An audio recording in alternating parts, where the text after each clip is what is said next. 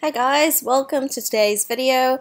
I will be doing an Adobe quick tip video, and in this segment today I will be showing you how you can adjust the audio inside of Premiere Pro. So what I'm trying to achieve here today is I will show you how you can add some music to the background and how you can mute the video recording of whatever you recorded, and then in other parts I do want the music running in the background, but I do want to emphasize the actual noise that's captured within the video. So in this example, I'm at a campsite, so what I'm trying to achieve here is in certain scenes I just want the music playing, but in other scenes I do want to highlight the sound of nature, for example, you know, with the birds chirping, the leaves rustling, that sort of thing. Okay, so let me just give you a quick preview here.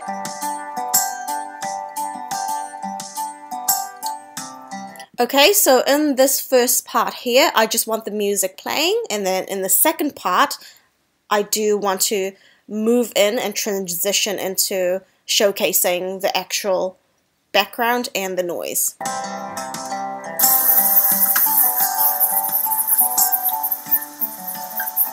You can still hear the music, however you can hear the leaves as well this time.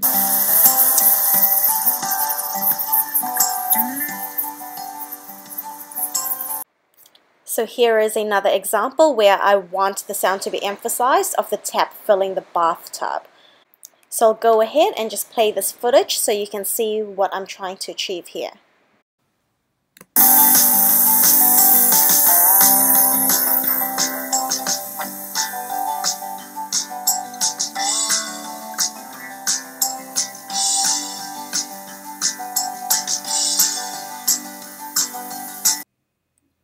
So let me show you how we can go ahead and adjust the audio in the original footage here to include the sound of the tap filling the bath. So as you can see down at the timeline here, we do have the music track. If I click on it, you can see that the name of the track is called Sleepy Jake, and it is under A1, so that's audio 1, the layer.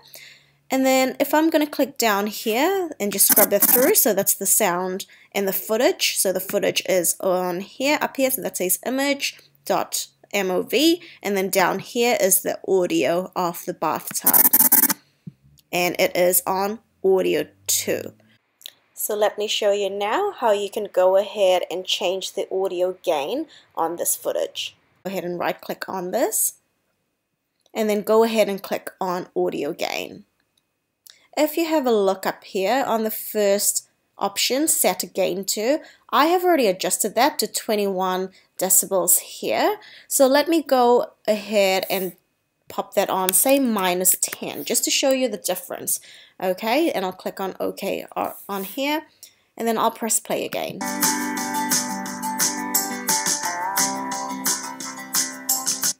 So now there's no sound at all because it is on negative.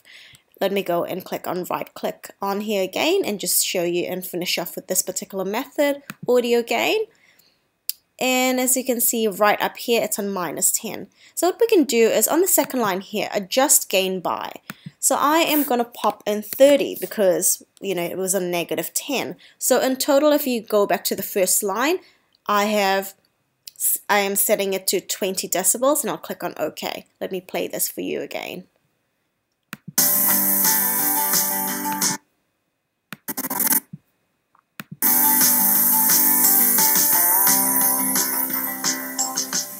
So now you can hear clearly the tap running again. So it's as simple as that, okay? So you can go ahead and adjust the audio gain.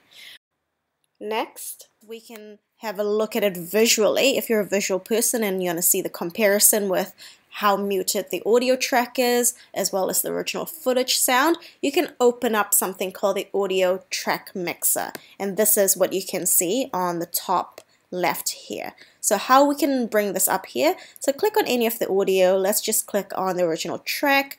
When you go and click on have it highlighted, again, you know it's Sleepy Jake is highlighted. Go ahead to the top here and go and click on window. In window you have an option called audio track mixer, and then go and click on whatever track. So as you can see here, Sleepy Jake, the audio track, is already selected with a check mark. So if you have a look on here, so as I've mentioned, Sleepy Jake, the audio track is on A1, and it is here, audio 1, A1. And then we have on A2 on here, this is the sound of the tap running, it is on A2. So when I press play now, have a look at how the volumes are set here. Okay, so as you can see here, the music is right up here, and then we also have the music track. Sorry, music track is on the first one, and the tap on the second one.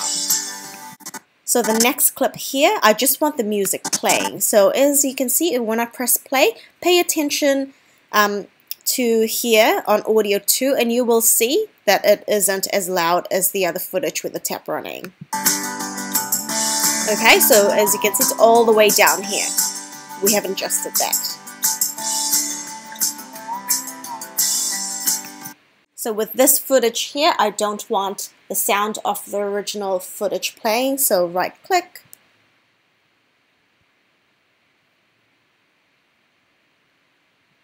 Audio gain, and if you have a look at the gain, 0 decibels here. But if I were to adjust this, it would bring it right up. So that's it for this quick tip. I hope you enjoyed this video. If you like this video, go ahead and give it a thumbs up and subscribe if you like my videos and want to see more of these. Thanks. See ya.